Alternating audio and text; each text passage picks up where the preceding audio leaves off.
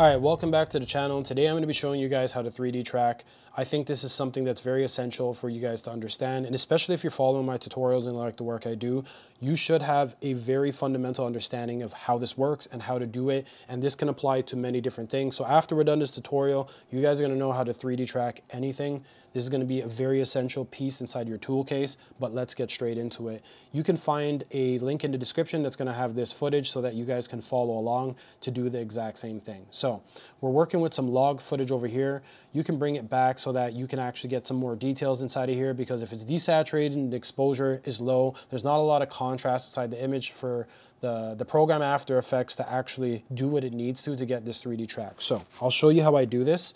And here's a little trick. So I usually duplicate, Command D, I'll duplicate this, and then I'm just gonna hit this eyeball button just to disable the layer underneath. And on this part right here, we're gonna add a levels effect.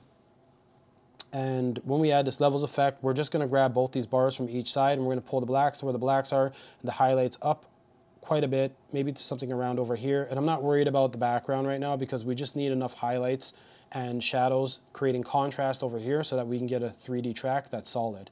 The next thing we're going to do is add an unsharp mask, and this pretty much just sharpens up the image so that we have more details to work with to get a solid 3D track. So we're going to change this on the mount to 100 and the radius to 2. And that's something I usually do when I want to get a super solid 3D track. And then we're going to hold Shift, Command, and then hit C. And we're going to pre-comp this all together, select, move all attributes into the new composition, and then just rename this track just so that you can stay organized, because this is just a reference layer. It's not actually what we're using.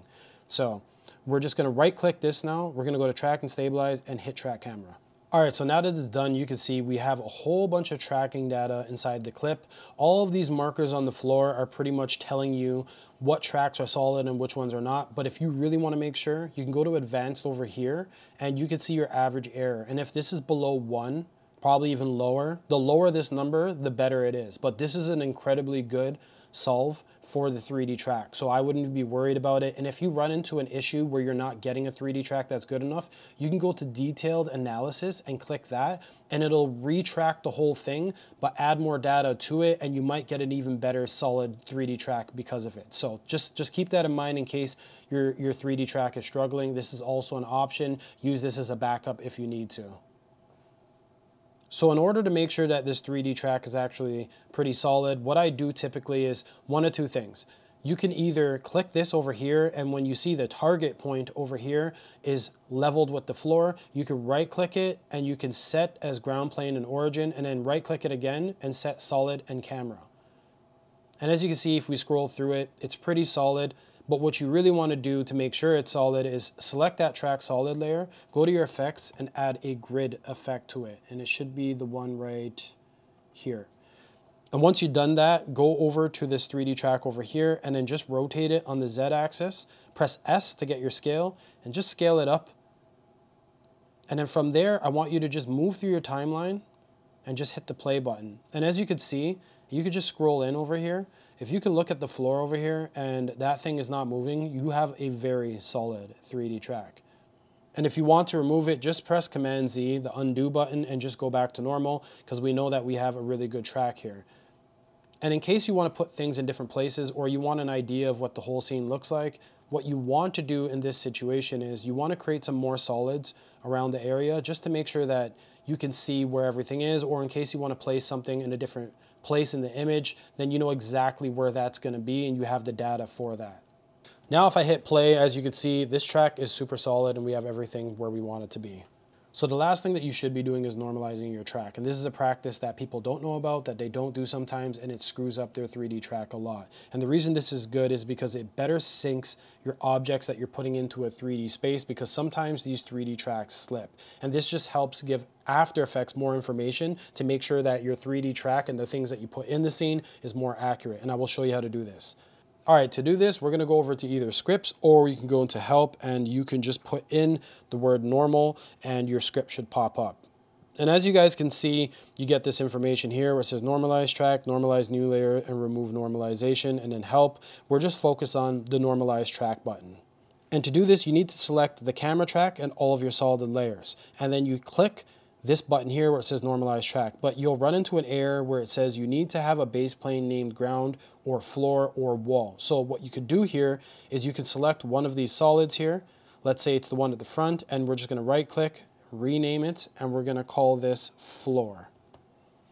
Then once you're done that, you can reselect all of these layers again, hit normalize track, and now your normalization is done. And the reason this is good is because now if you take that asset, the 2D asset, and you put it in your scene, and I'm just going to pull this back to retime it so that we can actually see the fire, and we go over here to where it shows this cube, and we select it and make it a 3D layer. Now we could just push it back into space where we want it to be. We can rotate it accordingly, and then press Y if you need to, and we can just bring this anchor point to the bottom right here so that when we hit S for the scale, it scales from the bottom of that anchor point. Just a neat little trick. But now if we just move it through the timeline, you can see that fire is sticking perfectly inside the scene. And if you don't want to see these solids, you can just disable all of them because we don't need them anymore. Or if you want to see these solids to make sure that you can put this exactly where you want it to be in the scene, if you want it to be over here where this green solid is on the right hand side, you could press the P button, find its position, copy it, and then press P on this footage over here and just press Command V and paste it. And then now it's going to be perfectly where that solid is inside of the scene. And what's cool is you can just disable all of these solids now. And if you want to move this fire around, you can just push it back in this space over here. And as you can see, this fire is perfectly tracked into your scene. You can literally move it anywhere you want to. And because we normalize the comp, we can have the fire anywhere. And if you want to, you could just duplicate it and we could put it over here, for instance. And we could just retime it by pulling it over here. We could duplicate it again. We could push it even forward more. And we can retime it again. And we could just put it to the side. Let's say over here, we can select this one. We could pull it to the side, again over here. And as you can see, if we move forward, this is a perfect 3D track. And again, remember, this was just a reference layer over here. So this track layer, we could take it off and we can re-enable the one underneath. And as you guys can see, we have a perfect 3D track in After Effects. But this is how you 3D track perfectly in After Effects. I hope this helps you guys out, and join us in the next part of this tutorial so we can show you some more tips and tricks that's going to help you on your journey mastering After Effects.